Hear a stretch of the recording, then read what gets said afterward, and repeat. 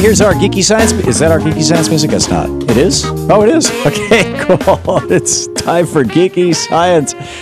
It's the 3 minutes I get every day that Sean and Louise give me to talk about one of my favorite topics. It's not politics, and that's science. Right now, a 12-year-old Arkansas girl, a little girl by the name of Callie Hartig, is clinging to life after she was infected with the rare and extremely deadly brain-eating parasite Naegleria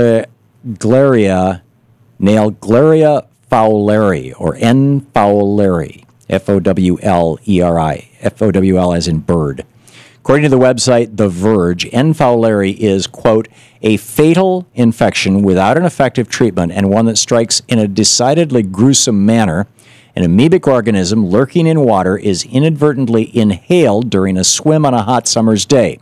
From there, it travels through the nasal passage and into the brain, where it multiplies, devours one's cerebral fluid and gray matter, and almost invariably causes death. Hartig was playing in a freshwater pool and water park when the parasite is presumed to have entered her body. Not a single human being ever has been known to have survived such an infection in the past decade that we have been tracking them, but currently Hartig is in critical but stable condition.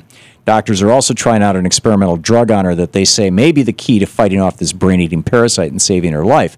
And while Hartig's condition is rare, here's the kicker.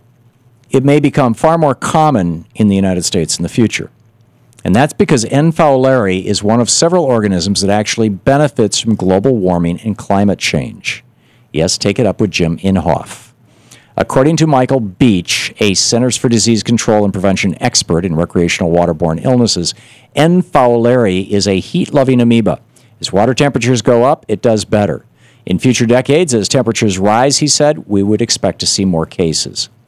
And as that website, The Verge, noted, quote, in recent years, N. fowleri has popped up in unexpected locations, which some experts suggest is a sign that warmer waters caused by brutal summer heat waves and rising temperatures across the country are catalyzing their spread.